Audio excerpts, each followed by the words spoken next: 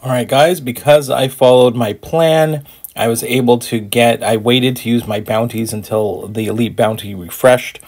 I can now pick an elite bounty. I decided to go with, on one account we're using here, we're going to try the Sasquatch elite bounty. It's not a global, it's not a saga champion, but Chee'ilth, I want to test this out. Looked like it would work out really well based on the nodes. Sasquatch with the Crimson Rage, high energy diet, aggressive regen.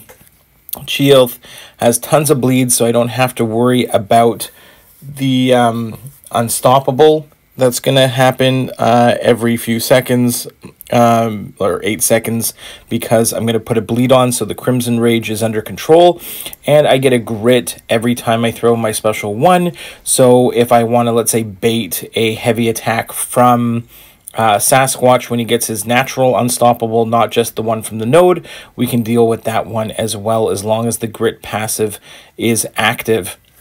So Chee'ilth absolutely wrecked through Sasquatch here. We're keeping up. We're being very aggressive, so we don't have to worry about the regen at all. We're keeping up our bleeds the entire time, and I'm just spamming special 1s.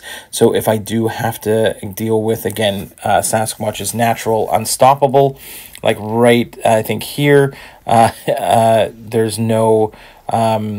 I don't have to worry about it. I guess in Wrath is where I'm going to have to worry about it, right here. So there, he's got the unstoppable. I'm just going to attack in because I have that light pink grit passive on the top left, and that is what is going to make it so it's really easy. Even in Wrath, I can just go ahead and play normal against Sassy, as long as that grit passive is up. If it's down, then obviously I'm going to get wrecked by Sassy here, but just keep spamming special 1s and you will be good to go and absolutely shred Sasquatch here.